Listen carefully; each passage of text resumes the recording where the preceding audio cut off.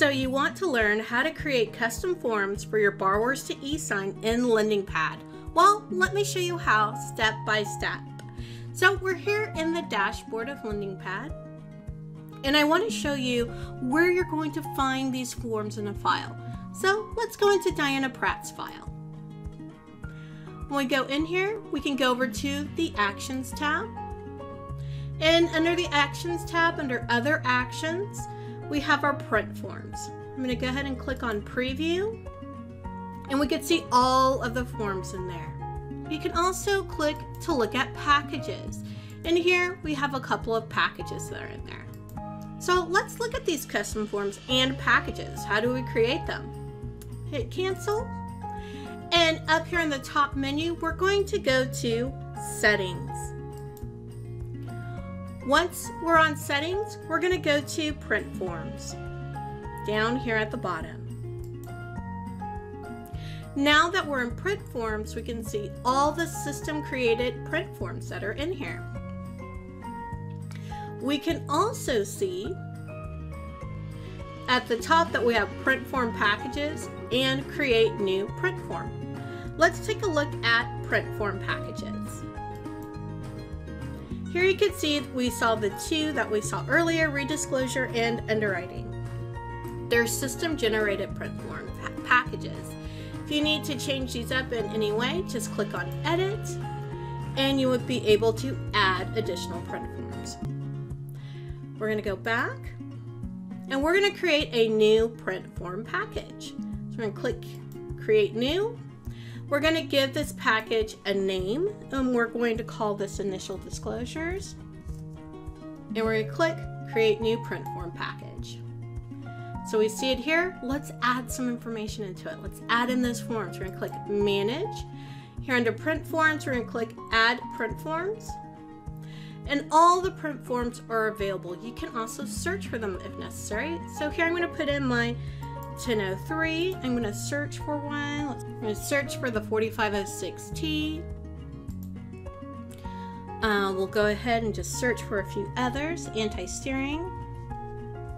Okay, now that I have all the forms that I want in my initial disclosure package, I'm going to click on Add Print Forms to Package. Now they're all on there. I'm going to go ahead and save changes. So now initial disclosures will show up when I want to go look at my print form package. Let's move on to creating custom forms. So I'm going to go back to Print Forms. And here I have Create New Print Form. So I'm going to click there. And here I'm going to call this one Texas 50A6, which is a regulation that we have in Texas for when someone is doing a cash out refinance loan on their primary residence. So if I wanted to, I could add that information to the description. I'm going to pick a category. So it could be under mortgage transactions, state disclosures, etc. I'm going to put this under state disclosures. And it's going to be active, available for package, of course, but it's not available only for package. So I want to be able to get to this disclosure whether or not it's in a package. So I'm going to go ahead and hit Save Changes. So there it is. I'm going to go ahead and go back in, go over to Templates. And here in Templates, I'm going to add a new template. If I want to look up parameters, which will make more sense in a moment, I can look them up here as well. So I'm going to add a new template. And with the new template, I'm going to give this one a name. And I'm going to name this template the same, Texas 50A6. If I want to, I could put in a date for copyright. And since this is a PDF, I'll be uploading it from a template. But first, let me show you how to create that template. So I have it here as a PDF, the entire disclosure, which is literally the law. And I'm going to need my borrowers to e-sign on this line and this line. So how do I do that? You have to have the professional version of Adobe Acrobat. And when you do, you'll have the option to prepare a form. So if you don't see this option, you can add it as long as you have the professional version. And that's by going here to more tools, and you'll see it as an option. So I'm going to click on prepare form, and then it's going to select the file or scan a document to begin. And then I'm going to click on this document requires signatures. I'm going to click start. So it says no form fields detected. And I'm going to click OK. That's fine. I'm going to create those form fields. So I'm going to take this box at the top, add text field. I'm going to click it. I'm going to bring it here to the line. So what information needs to go here? Well, the parameters. Let's go back over to LendingPad. And remember before I said you can look up the parameters. We're going to do that right now. So view basic print form parameters. I'm going to click there. And I'm trying to eSign. So I'm just going to type in eSign here. And I can see the parameter for borrower 1, primary borrower, eSign initials, and eSign signature. I need eSign signature. I'm simply going to copy this. And then I'm going to go back to Adobe Acrobat, and I'm going to paste. There you go. And hit close. And I'm going to do the same thing over here. I'll go ahead and grab it first. We're going to do it for borrower 2 as well. Borrower 2, eSign signature. Here it is. Copy. I'm going to go back over to Adobe Acrobat. Bring out that text box. And I'm going to hit paste. Okay. Simple as that. I'm going to go ahead and come over here. And now we're done. So I'm going to go ahead and save this so I can upload it. So I'm going to go to File, Save As. I'm going to go ahead and just save it on my desktop. And I'm going to call it 12-day disclosure eSign. Okay, hit save. So now I know where it is on my desktop, and I have it set up for eSign. I'm going to go back into LendingPad. I'm going to go ahead and close out the basic print parameters. And I'm back here. Now I'm ready to upload my PDF template. So I'm going to select the file from my computer. I'm going to go to 12-day disclosure eSign. I'm going to go ahead and save changes.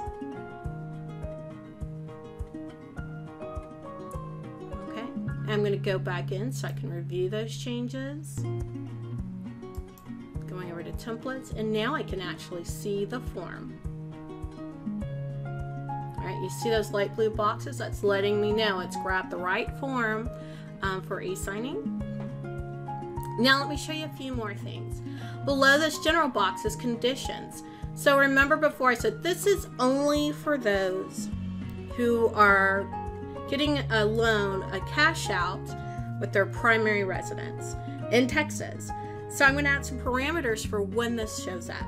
So here, property state equals, I'm going to put in Texas. And then I'm going to put that this is only for cash out refinance.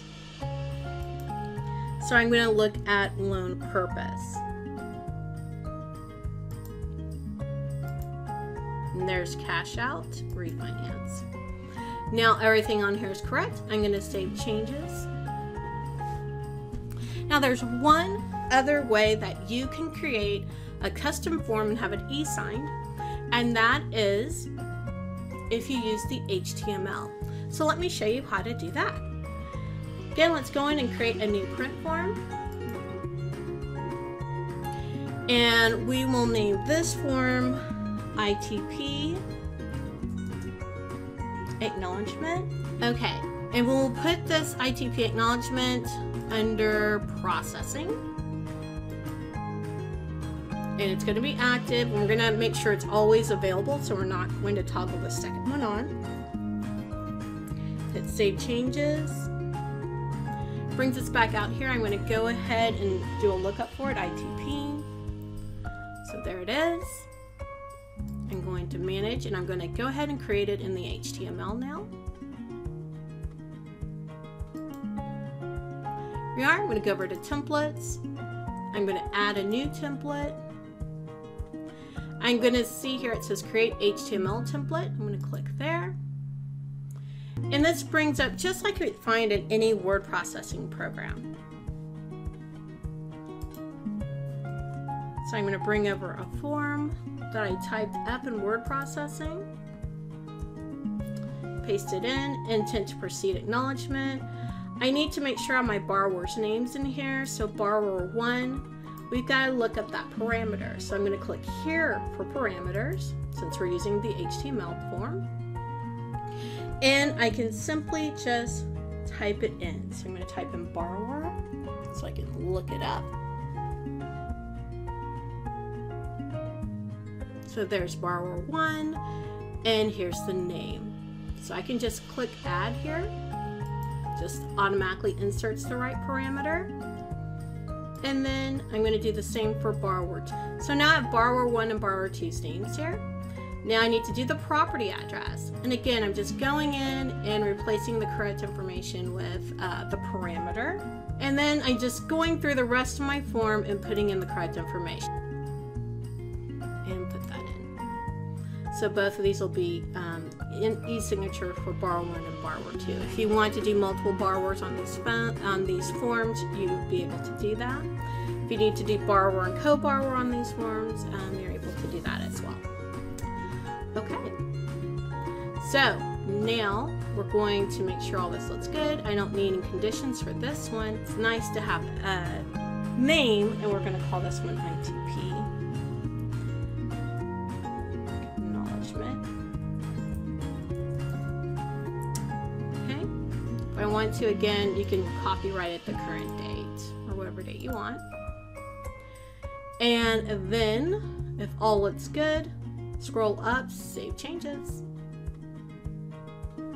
So now that form will also be available. So let's go back and look at these forms. We're going to go back to the dashboard. We're going to go into Dinah Pratt's file. And in Dinah Pratt's file, this is a cash out refinance in Texas. So we should be able to see that form. Let's go over to actions. Let's go to print forms. We're going to preview here. And one was under state disclosures, so there's Texas 586. And under processing, ITP acknowledgement. Okay, it looks like both forms are there. The next thing we want to check on is to make sure that you've turned on eSign in order to be able to eSign the documents. So when we scroll down here on actions, it says eSign actions inactive. So let me show you how to turn that on. Let's go over here to settings and then to actions. And you'll see eSign. We'll go ahead and manage action. We have this checked. All you do is click on activate action. Ask if we were going to do this, confirm it yes, and go ahead and save changes. Once you've done that, you'll see next to eSign, it no longer says inactive. So when we come back over to the dashboard, go back into Dinah Pratt's file, go over to actions, we'll notice now the eSign is available. Okay, let's go ahead and do some e-signatures. So to eSign, you have to go immediately over to send. It's the print forms. So let's go ahead and do this for our, where is it? Our Texas 586. And I guess we could go ahead and do it for our ITP. And we're going to click on eSign document.